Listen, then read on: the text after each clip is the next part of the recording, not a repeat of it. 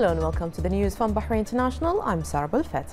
A Bahraini parliamentary delegation headed by Speaker of the Representatives Council Fawzia bint Abdullah Zainal today concluded the participation in the 141st Inter-Parliamentary Union meetings and other related meetings held in the Serbian capital Belgrade. The delegation attended the closing session of the 205th Governing Council and the General Assembly, where member Jamila Salman was elected as the representative of the Arab Group in the International Humanitarian Law Committee at the Inter-Parliamentary Union, which is an achievement for the Kingdom of Bahrain.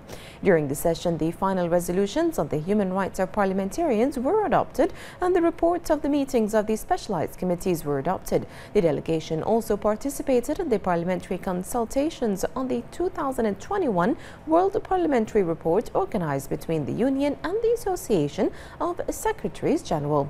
The resolutions of the standing committees and the closing document of the general debate on the promotion of international law were adopted.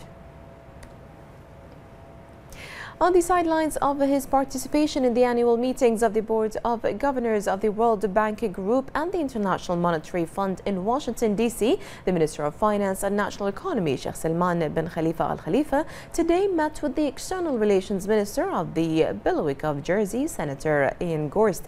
During the meeting, the minister highlighted the steady growth of relations between Bahrain and Jersey across various fields and stressed the importance of further enhancing ties.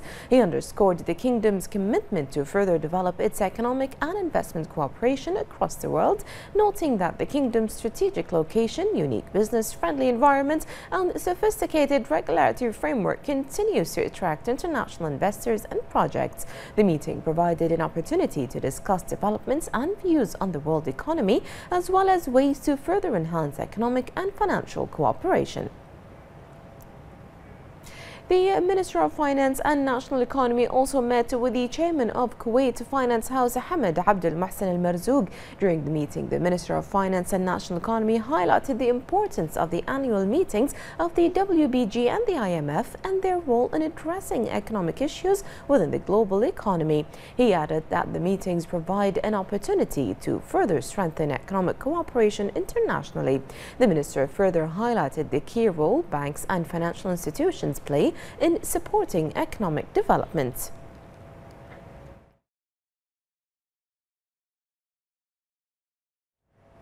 Yesterday, the Minister of Finance and National Economy, Sheikh Salman bin Khalifa Al Khalifa, met with the U.S. Treasury Secretary, the Honorable Stephen Turner Mnuchin. The minister highlighted the long-standing bilateral ties between the Kingdom of Bahrain and the United States of America. He stressed the importance of furthering the close economic and strategic cooperation between the two nations. The minister and the U.S. Treasury Secretary reviewed Bahrain-U.S. economic cooperation and means to further advance them across all levels.